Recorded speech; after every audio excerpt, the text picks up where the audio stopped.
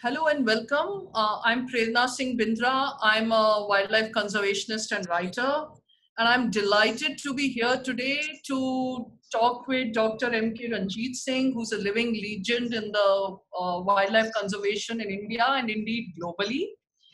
It is a task impossible to speak of his achievements in the little time that I've been allotted, but let me try. Dr. Ranjit Singh joined the Indian Administrative Service in 1961, and in his initial years, he served as a collector of Mandla, which is next to Kanha National Park, which I will come to later in our conversation.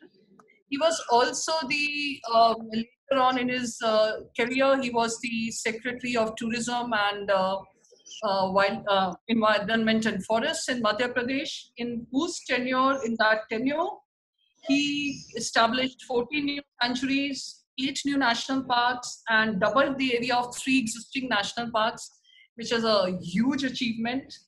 And he also served as the country's first director of wildlife preservation under the Environment Ministry. That was twice in his lifetime. One of his key contributions has been drafting and piloting the Wildlife Protection Act in India, the Wildlife Protection Act of 1972, which is one of the strongest such legislations in the world, and for which we are truly grateful to him. I have been very fortunate to serve with Sir on India's National Board for Wildlife as a term, and he's personally been a guiding light, uh, an inspiration. He set the bar high for all of us. And it's such a pleasure, sir, to welcome you here. Thanks, Dr. Ranjit, for your time. I would Thank like you to very much, begin. Prerna. No, my pleasure, sir. I'll come back to your early career later, but let me start that when I first approached Dr. Ranjit Singh for giving us a time for this interview, he said post lunch. And when I asked him why, he says that because all night he's sitting to write his book.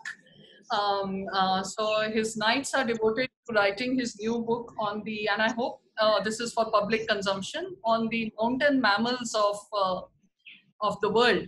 The work we are looking forward to, sir. And here I would like to bring in the fact that sir's contribution to also to the conservation of hoofed animals, which I think have a special place in your heart.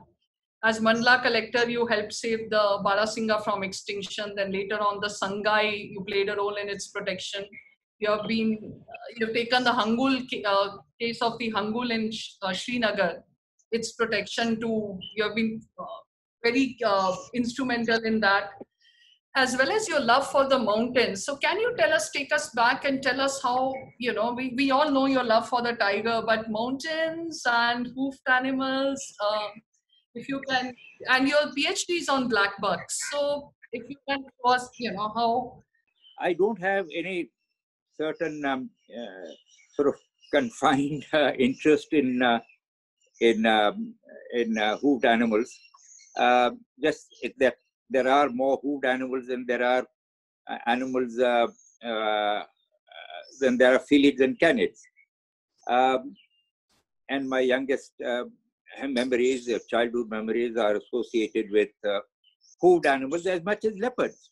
I grew up with leopards in the backyard, as it were. But coming back to your question, I love the mountains, the scenery, the challenge, the backdrop. I have never been a mountaineer. I've never climbed a mountain for the sake of climbing. But I have climbed mountains to look at animals, because these animals are gorgeous. They are extremely attractive, very impressive, a markhor or an ibex or a wild sheep. But the challenge of getting there, close to them in that open terrain, firstly, there is the altitude. And in the Himalayas, 16,000 is commonplace. And you're out of breath. And my first exposure was in Ladakh in 1958 when I was 20 years old. And I was a college student. And we had to walk because there was no way. So we walked for over a month. I got acclimatized. And after that, I've been going to Ladakh, and it's been a very special place. The thing is, that as far as biodiversity is concerned, there is no place in the world, mountain biodiversity, as the Himalayas. The flora and the avifauna we know, but I focused more upon the fauna.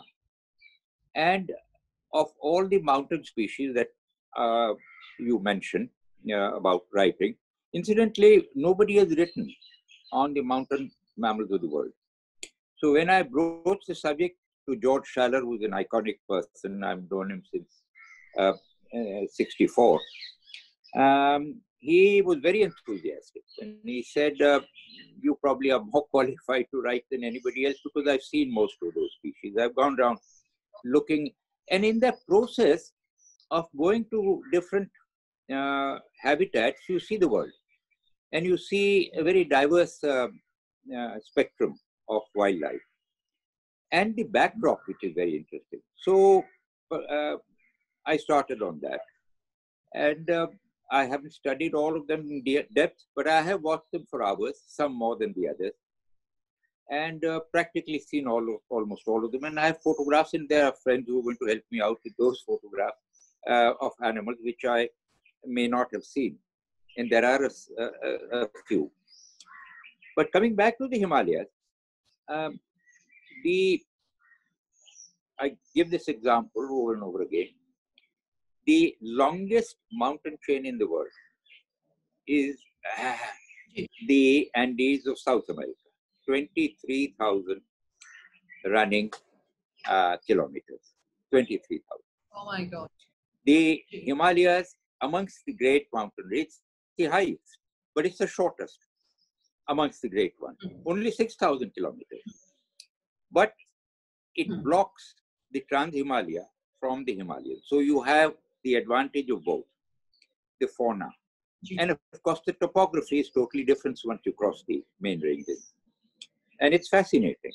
But the Himalayas have more than half the mountain species of the world. The state of Jammu and Kashmir almost had half of the whole world. Oh. Yes. Oh my God. Okay. The Andes. Yes. And I regard it as one state still. What was signed by Maharaj Hari Singh Ji to the Union of India in 1940. That if you take that, it is more than half of the entire mountain mammals of the world. They are larger ones. The entire range, as I said, the longest, Andes, has four species. Only 4 true mountain mammals. I'm writing on them. I haven't seen of 1 or 2, but I've seen the others.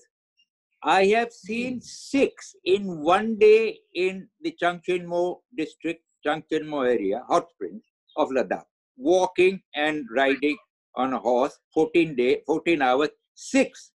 That is more than South America and North America. That is fascinating, sir. I'll that that we have the kind of density of animals, wildlife that we have in the Himalayas, but that would be true also of India. I mean, we have so much more diversity in our wildlife than a lot of the other countries, say, in the Western world.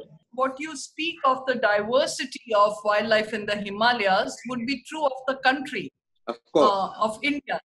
And given that you're an insider, you have played a key role in the contemporary wildlife conservation history, from the birth of Project Tiger to creation of the Wildlife Protection Act, and before as a erstwhile shikari, as of a royal hunting of a royal family. And so what would you attribute as the fact that we've been able to preserve our wildlife as against, say, the Western world, or you mentioned the Andes, but also other regimes and countries? What do you think why do you think India has been able to conserve its biodiversity, its wildlife? That's a very interesting question, Prerna. And I'm actually extremely proud of the fact that we have wonderful track record of conservation. India.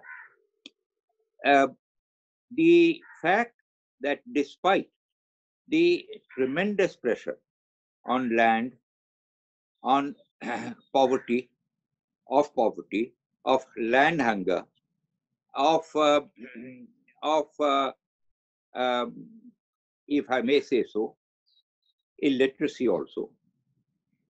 The country has not lost a single large mammal in historical times, extinct locally, except for one large mammal I'm talking about, birds, yes. Not very many, but a few. The only animal that we lost, and that was in the last century, was the Asiatic cheetah.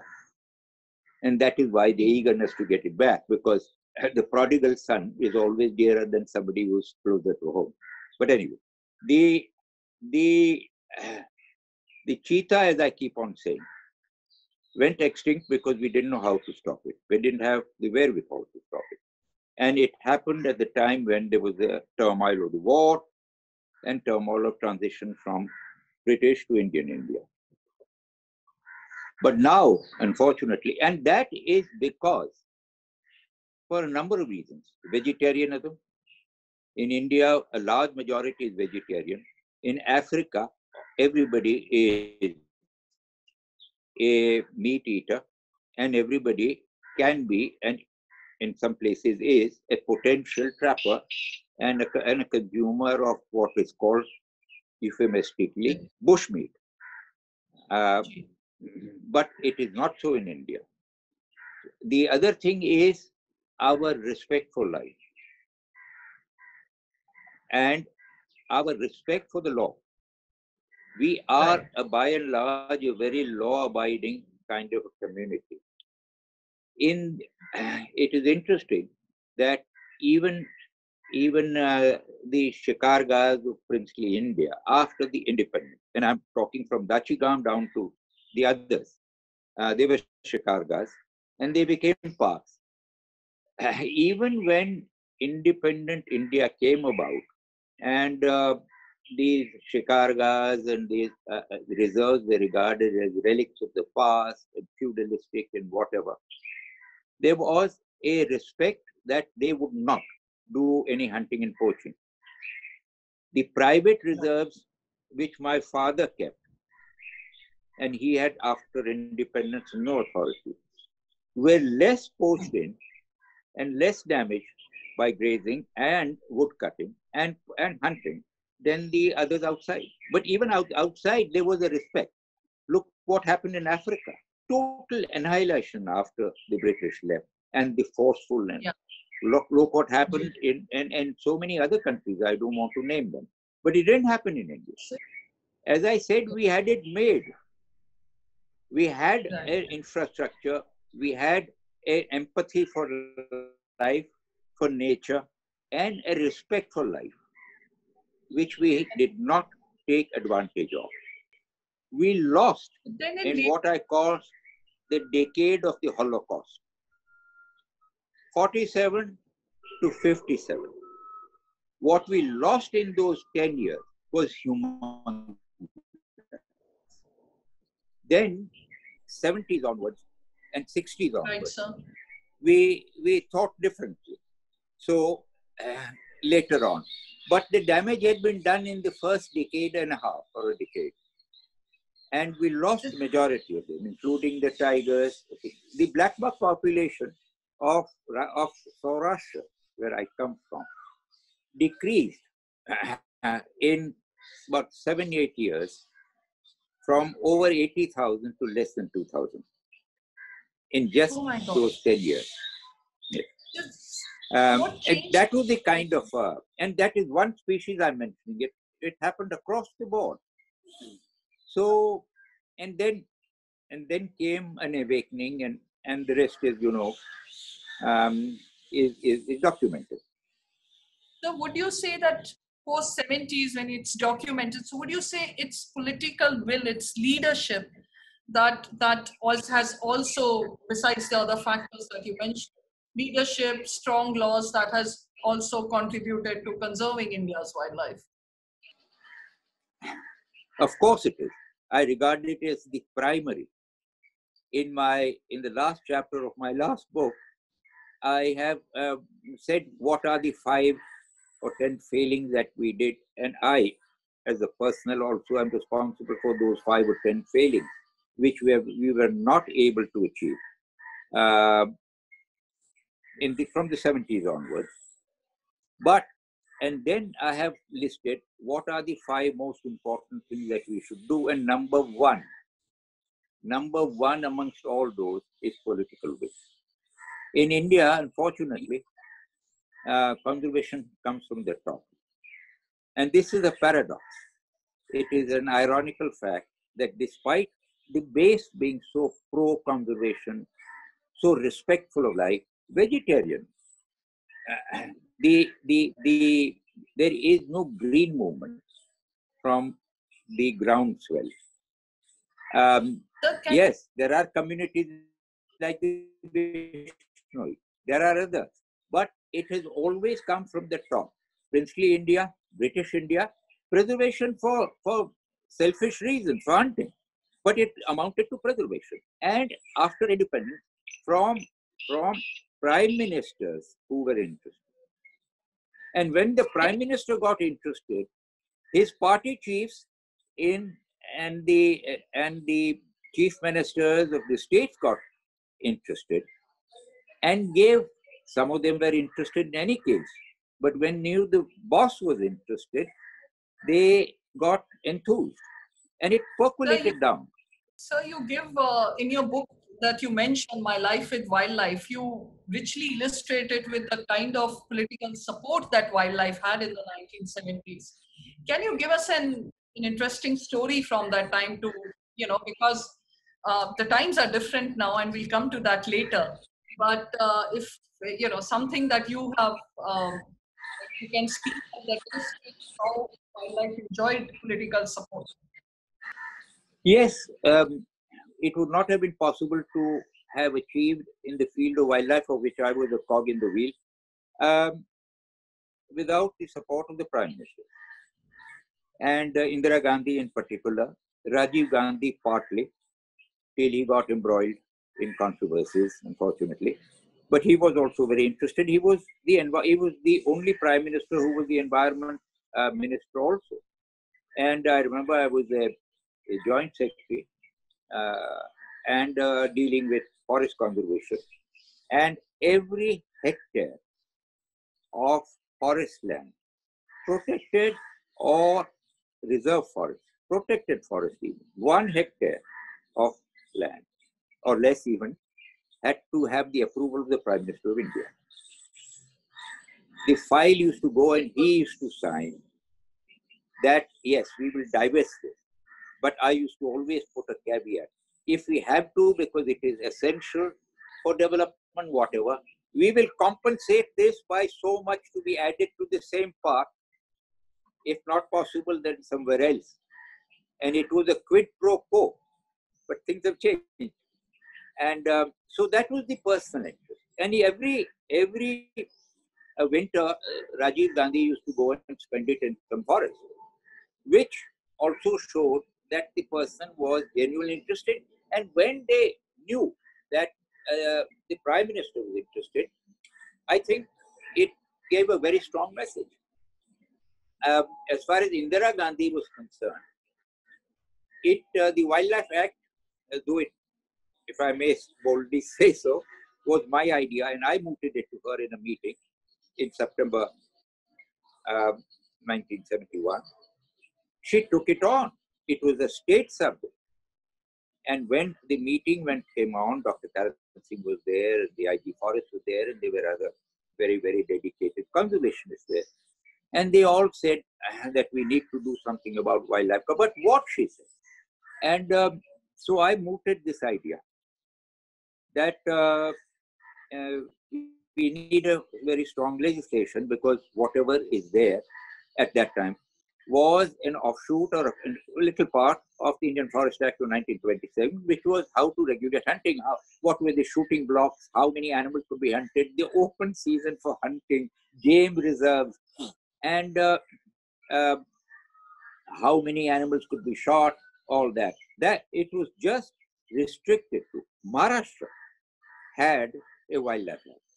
It was the only state, and that was entirely because of the influence of the Bombay Naturalist Society. There was an act.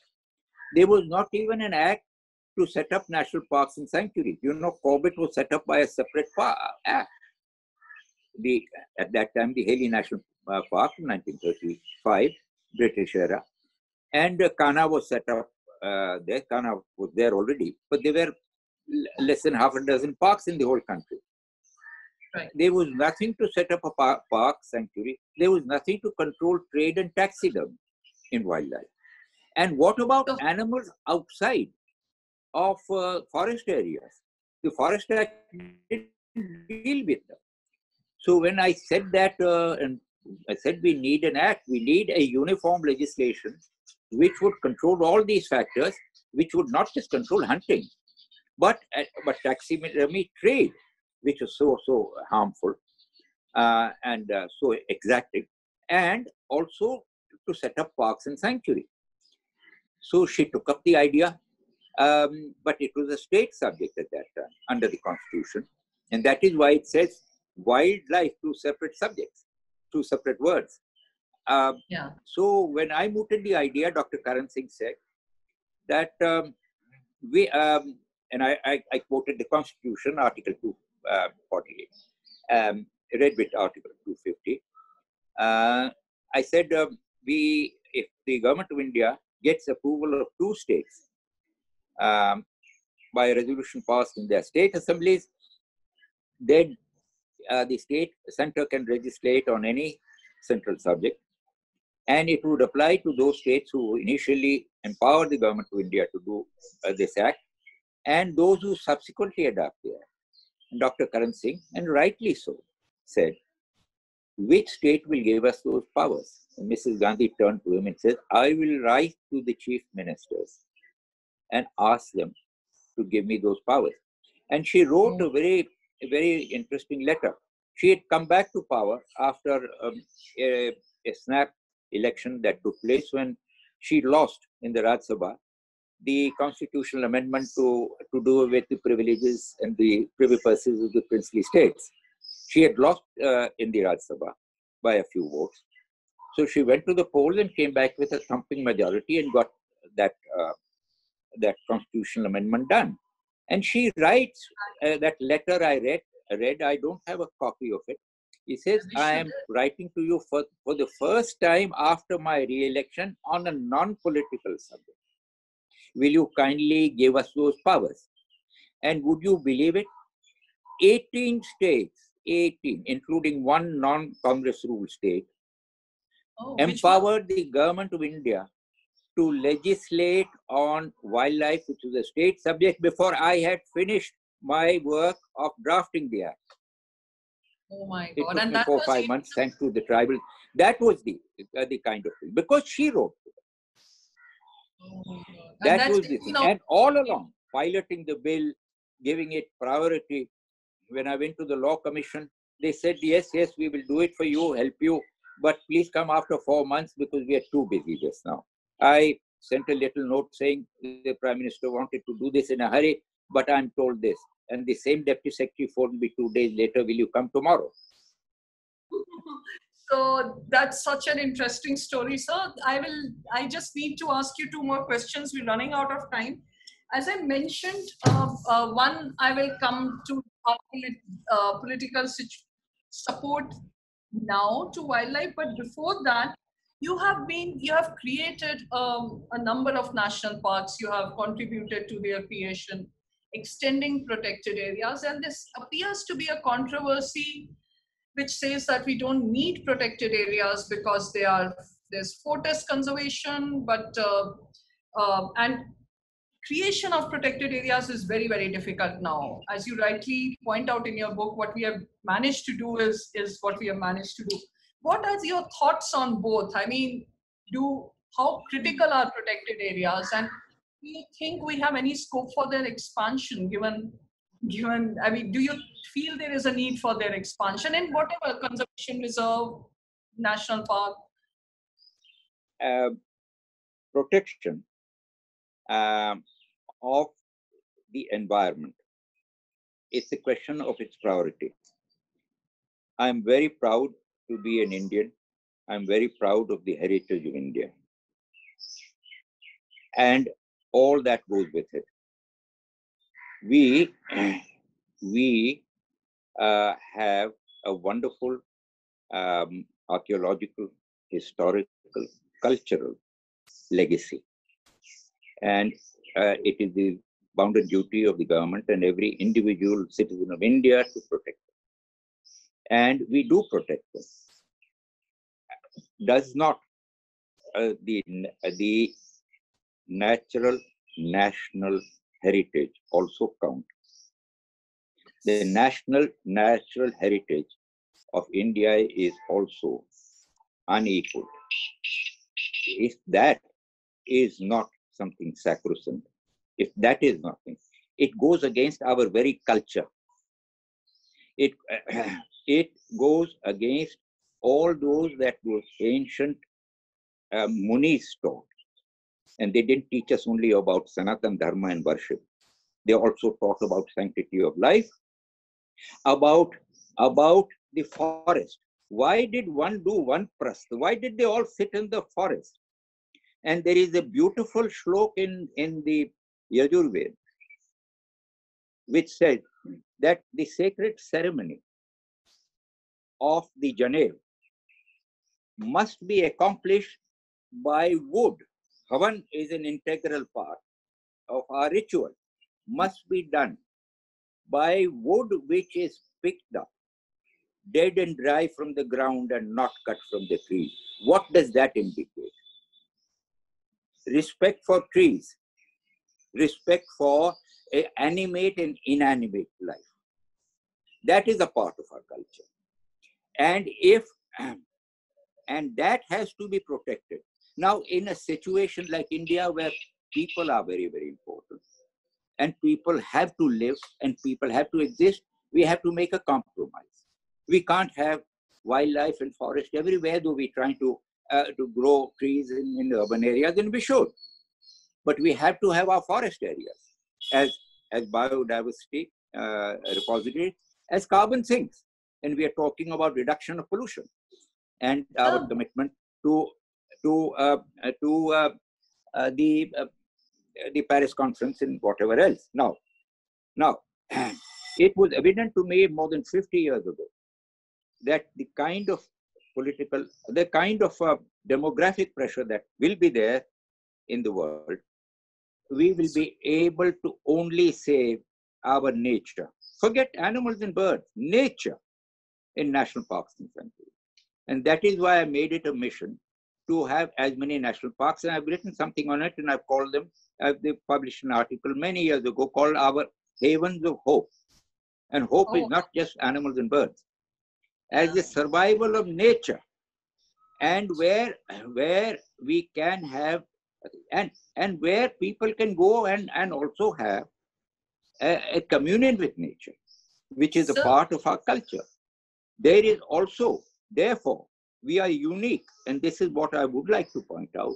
We are one of the very few constitutions of the world which says that it is the fundamental duty of every citizen to protect forest and wildlife. So if we are talking about fundamental rights, there are no fundamental rights without fundamental duties.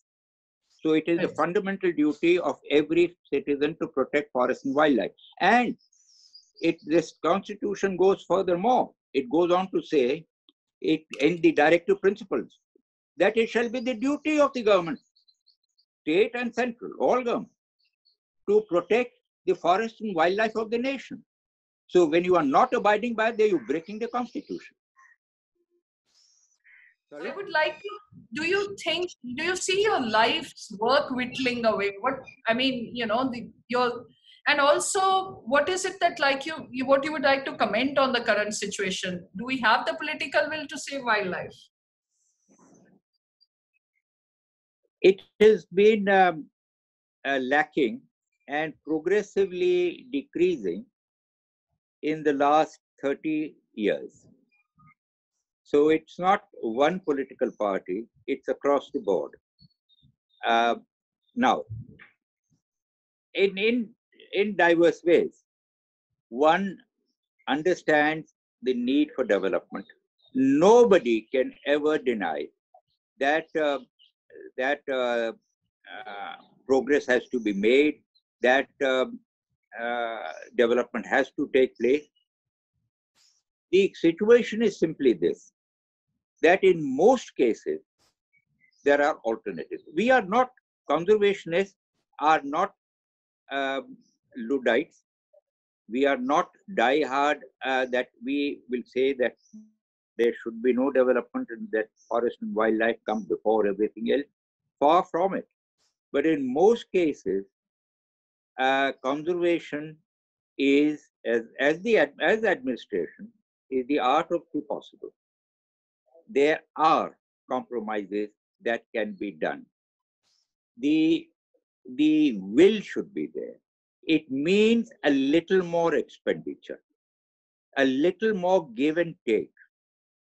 We do not say don't build the power lines, don't build the pavan chakkis, the windmills in the desert. We need power, and this is the alternate power.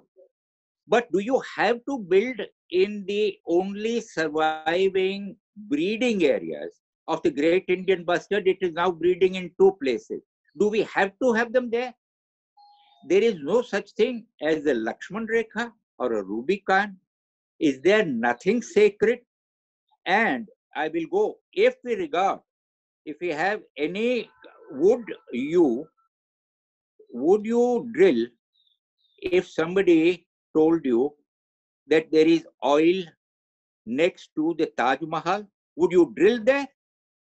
Would you drill for diamonds in Ajanta in Ellora and blast the place up so that the whole thing can shake? No. Would you go and do something near some of our temples? Well, aren't Kaziranga and Kanha and many other parks temples of nature? Are they not also our national heritages? Are they not also sacrosanct? Is there no such thing as a Rubicon or a Lakshman Rekha? That is, we only say this. We have said only, and you've been a part of the decision making, we have found alternatives. And if the political will is there, they will find alternatives. The PIL I have filed against the government for the Great Indian Bustard is simply this. Please don't make it in the last surviving habitats of this very endangered species whose numbers are less than 100, and which happens to be the state bird of Rajasthan, and which almost became the national bird of India had I had my way. But anyway, so that is the kind of thing. If the motto, and I say this with some emphasis and some sorrow, if the motto is that we satisfy, and what I'm using Mahatma Gandhi's words, if we are going to satisfy the need and the greed of every individual and every corporate house of this world, of this country, and we save what remains there afterwards, we might as well wind up the Ministry of Environment. Why have a facade? Say, so hum bachega, wo bachayenge. Everything else is not important or tertiary important. We will save what we can after satisfying the everything. Then the picture is clear. But we cannot be said, and God bless the tiger, that just we have increased the number of tigers and there is doubts and controversies there. Just we have increased the number of I think we've saved the national natural heritage of India. We saved the forest. The whole thing of the tiger project was to save. But the tiger doesn't live everywhere of this country. It doesn't live in the Himalayas. The snow leopard does. Have we saved the habitats of the snow leopard? What is the point?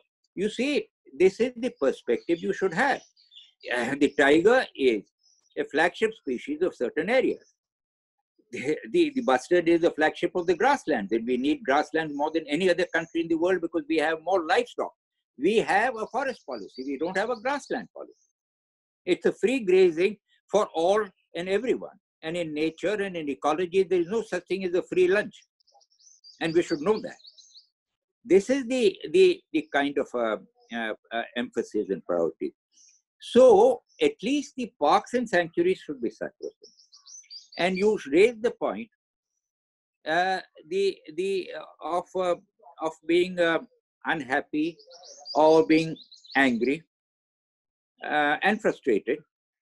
Yes, it has been a life journey. It has been also a mission, and it has been a very rewarding mission, if I may say so.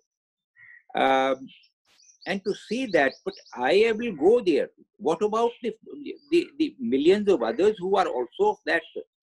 And I will add this, and we are very proud of this in the nation, which is proud of the heritage of Gautam Buddha, of Mahavir, and of Mahatma Gandhi. What did Mahatma Gandhi say? And this is something I've tried to keep in the back of my mind. I hope I've succeeded as a collector, commissioner, or whatever else in government, that when you take a decision, please think how it will affect the poorest of the poor. In that context, in this country of Mahavir and Gautam Buddha and Mahatma Gandhi, the animals and birds of India are also citizens of India.